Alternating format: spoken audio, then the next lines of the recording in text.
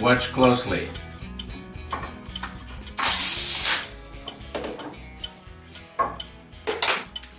That was the last screw coming out of the big clock project. Spent about 2 hours taking it completely apart. Pieces like this I'm saving, pieces like this I'm not.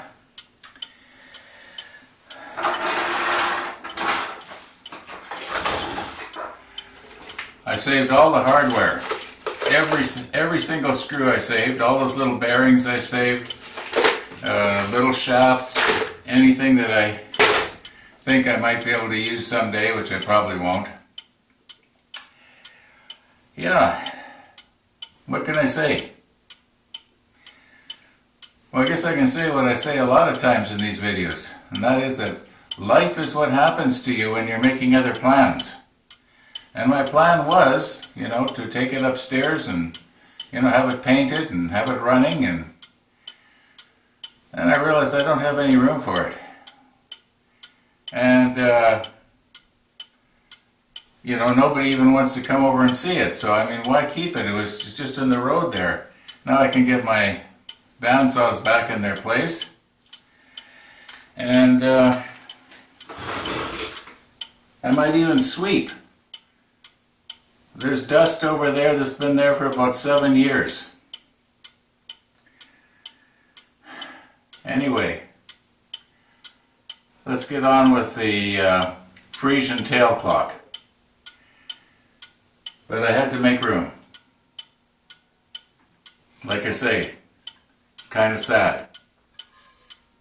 It's the last piece.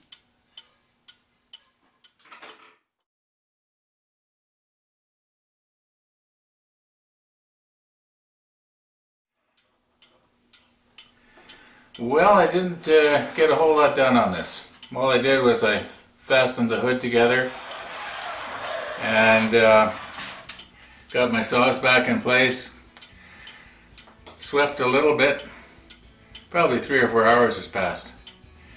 Yeah, I realized I had to do grocery shopping. It's completely out of milk. Not that you care. And I know some of you are probably saying, he doesn't need groceries, just make sure his water dish has got water in it and he'll last for a year.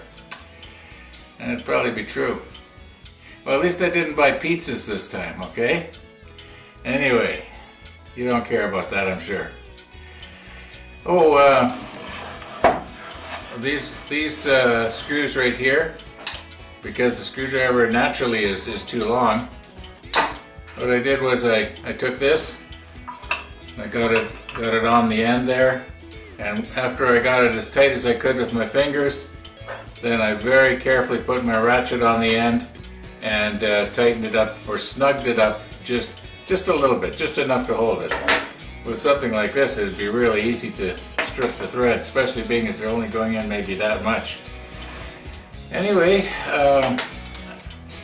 once again, in true Canadian fashion, sorry, but I'm not getting very much done here on this today. In fact, that's it for today on this.